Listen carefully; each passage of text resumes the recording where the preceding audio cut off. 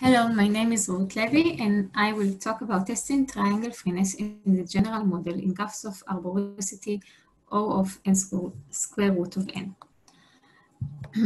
A tester for the property of being triangle free has a one-sided error if given a graph which is triangle free, the algorithm accepts with probability 1. And given a graph which is epsilon far from being triangle free, the algorithm rejects with probability at least 2/3. Alon, Fisher, and Krivelevich showed that in the dense graph model, one can test triangle freeness with query complexity, which is independent of n, the number of vertices of the graph. Goldreich and Ron observed that in the bounded degree model, one can test triangle freeness with query complexity, which is linear in 1/epsilon. Alon, Kaufman, and Krivelevich and Ron were the first to study the problem in the general model. In the general model, the density of the graph, namely the average degree, is not known in advance and can range between 0 and n-1. The distance is measured with respect to the actual number of edges in the graph, m. Namely, we say that a graph G is epsilon far from being triangle free if we need to delete more than epsilon m edges to make it triangle free. In this model, we allow both vertex pair queries and neighbor queries, in which in vertex pair queries, we query ij, and the answer is yes if and only if there is an edge between vertex I and vertex j. In neighbor queries, we query v, I, and the oracle returns the ith neighbor of vertex v, if such vertex exists, and it returns some indication if the degree of v is smaller than I. So as I mentioned before, Alon, Kaufman, Krivelevich, and Ron studied the problem of testing triangle freeness in the general model. They provided sublinear upper bounds for almost the entire range of parameters. The upper bounds are at most quadratic in their lower bounds. And they show tight result only for two special cases. One case is when the max degree is of the same order of the average degree, and the average degree is at most square root of n. The other case is when the graph is sparse, namely when the average degree is constant. Gugelman obtained better lower bounds for the range in which the average degree is between n to the power of 1/5 and n to the power of half. And Rast obtained better upper bounds in the case that the average degree is between n to the power of 2/5 and n to the power of 4/5. We studied the problem of testing triangle freeness in terms of the arboricity of the graph alpha, and we show an upper bound with expected running time and query complexity, which is O tilde of alpha over the average degree plus alpha. So n denotes the number of vertices of the graph, m denotes the number of edges of the graph, alpha denotes the arboricity of the graph, and d bar denotes the average degree of the graph.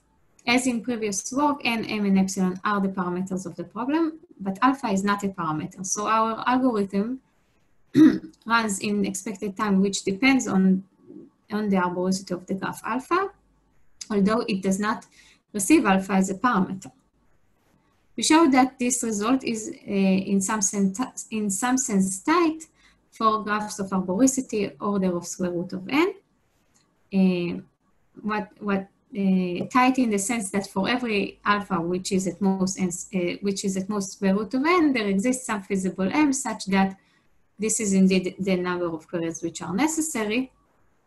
By feasible alpha, by feasible m, we mean m which is at least alpha squared and at most n times alpha,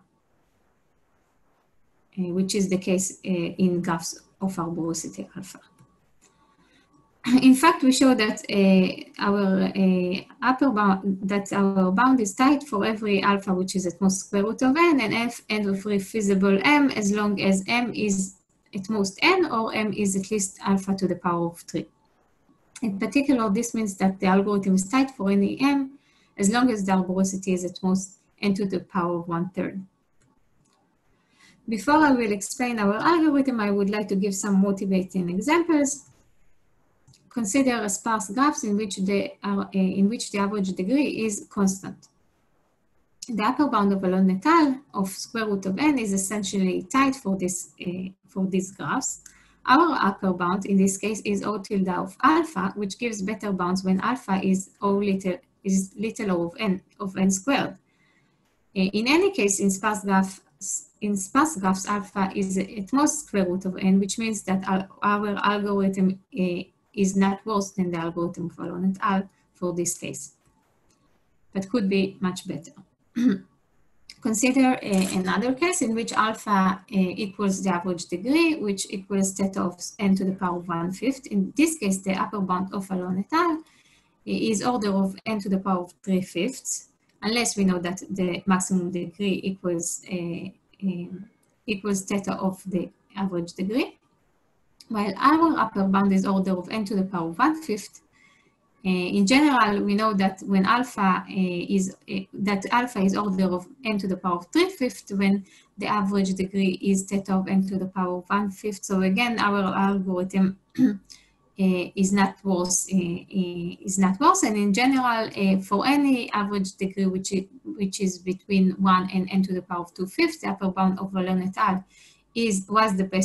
was previously the best known algorithm. And its complexity is order of square root of m. For this range, our upper bound good and could be much better depending on alpha. Observe that when we bound the arboricity, we don't impose any bound on the maximum degree. In fact, the maximum degree could be theta of n, even for graphs of arboricity order of 1. We'd like to mention other related work. Eden, Ron, and Seshadri approximate the number of k-clicks in a graph. Specifically, they approximated the number of triangles with query complexity as stated in the slide.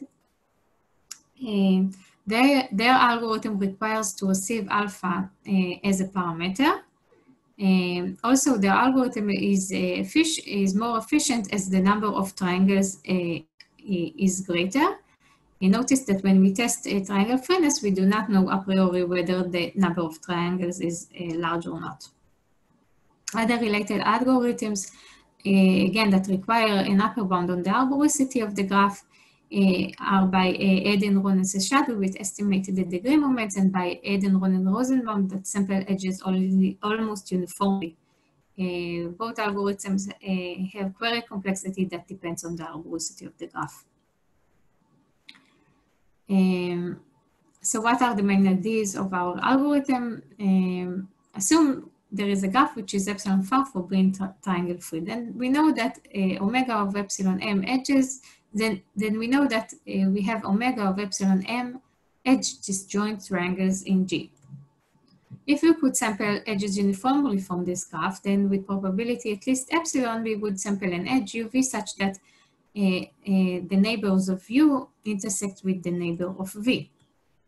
A problem with this approach would be one that it is not clear how to sample edges uniformly from a graph that we did not know, for which we do not have any bound on its density.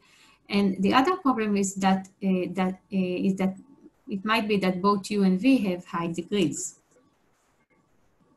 In order to explain how we tackle these problems, we would need some definitions. So the first definition is for some threshold t, we let ht of g denote the set of heavy vertices with respect to t, namely vertices for which the degree is at least t. The graph hg, t is the graph in which we take g and remove all the edges in which both endpoints are heavy. The graph g, t is a directed version of hg, t, in which we orient the edges from light vertices to heavy vertices. And if we have edges for which both endpoints are light, then we break ties according to the ID. Now we are ready to explain the parameter alpha star. The idea is to find a minimum alpha such that the number of edges in the graph hg, alpha star over epsilon is at least m minus c epsilon m, where c is some absolute constant. Then given such alpha, we would test triangle freeness on this graph H. The reason we want to do that is that we can sample edges in H almost uniformly using only order of alpha to alpha star over D bar queries. This solves problem number 1 that we mentioned. We observed that alpha star is bounded by the arboricity of the graph, and in fact, it could be much smaller. So in this case, we get a better complexity. The second idea is to use the graph DG, T to approximate alpha star. In this, here we use similar ideas as in Eden, Ron, and Seshadri for estimating in their paper for estimating the degree moments. We mentioned that although the ideas are similar, they are not the same. And also it is not clear how we could reduce our problem to estimating, to using their procedure for estimating the number of edges, since we do not have direct access to the graph G, to the graph H, only to the graph G. The second observation is that every triangle in the graph H has at least one edge such that both endpoints are light. This solves problem number 2. So in high level, our algorithm is as follows. In the first step, it approximates alpha star and let T be alpha star over epsilon. Then it proceeds for 1 over epsilon iterations. In each iteration, it samples an edge uniformly from the graph H and check whether there is an intersection between the endpoints, the neighbors of the endpoints of the edge, only if both endpoints are light. We note that in Eden, Levi, and Ron, they approximate a similar parameter, but the complexity there is square root of, is alpha star, but the complexity there is square root of m over d bar, which is that could be higher than alpha over d bar. Our lower bound, we have 2 lower bounds. One lower bound for d, which is for d bar, which is order of 1. It's a simple heating argument. We construct a graph which is far from being triangle free, but with high constant probability. We will hit only isolated vertices if the number of queries is at most alpha over d bar. The other lower bound for m, which is between n and n times alpha, we simply adapt the lower bound of Alon et al. We construct a graph which is far from being triangle free, but with high constant probability. It does not close a cycle unless if the number of queries is the minimum between alpha and m over alpha squared. There are 2 main open questions. One, can we improve the bounds and obtain tight bounds in the strong sense for every graph which has arboricity at most square root of n? And the other obvious question is whether what is the right parameter for testing graphs with arboricity which is greater than square root of n? Thank you for your attention.